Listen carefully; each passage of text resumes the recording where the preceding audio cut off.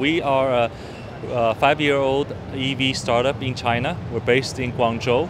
The company is formed by a group of engineers coming out of Guangzhou Auto, but the backer and the chairman actually has the internet background. He actually was a very successful internet entrepreneur who sold his business to Alibaba in 2014 for multiple $billion. So he started this business with engineers as a group. So we are now unveiling our second model car, which is the P7 you see here. This has level 3 autonomous driving feature architecture embedded in this.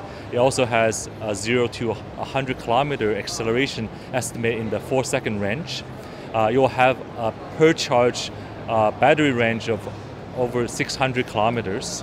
So this will be our flagship product. Well, I think first of all, I think the Chinese government has a strong push into new energy vehicles. So electrification, I think, is probably the dominant form of new energy vehicle right now in the Chinese market. So not only we want to make electric car, but we want to make a car that's intelligent and autonomous. And that's why we spend a lot of our efforts and capital into researching the soft side of the vehicle, in addition to designing a beautiful product like this. Well, I would definitely say first, a car is a lot more complicated than a mobile phone. It's a lot of parts, a lot of codes, a lot of units out there. So it is, I would say, not as simple and easy as a smartphone. But I think the trend is that there's more and more modularization inside a vehicle. I think if you look at the number of electronic control units, there will be fewer and fewer. That's the trend, so it will be more modular. At the same time, I think the car will become also a lot more controlled with, let's say, over-the-air upgrades and then the connectivities that's making it very, I would say, efficient to operate. So I think the overall trend is to make a vehicle a lot simpler, a lot more efficient, a lot modular, and more systematic.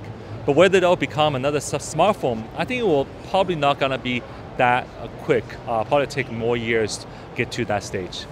Well, I think certainly we have a vision to become more than a Chinese player. I mean, we'll want to make sure our product has a global reach. That's why you look at the design. I mean, the beauty of car design like this, it's applicable to all markets, not just in China. But at the same time, I think Chinese market is a very attractive and large market.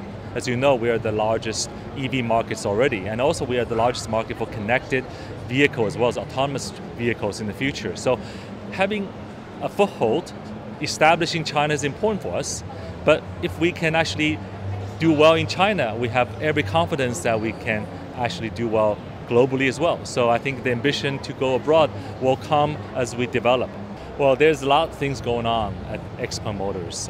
First of all, we will continue to develop new products. This P7 is our second model. We are in the same process of designing our future models at the same time.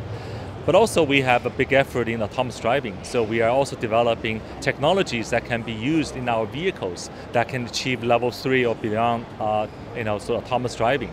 And also we're exploring new models of retail. For example, we are opening direct-owned as well partnered stores in cities in China. We want to also deploy online capabilities that attract fans and sales leads to help us sell our products.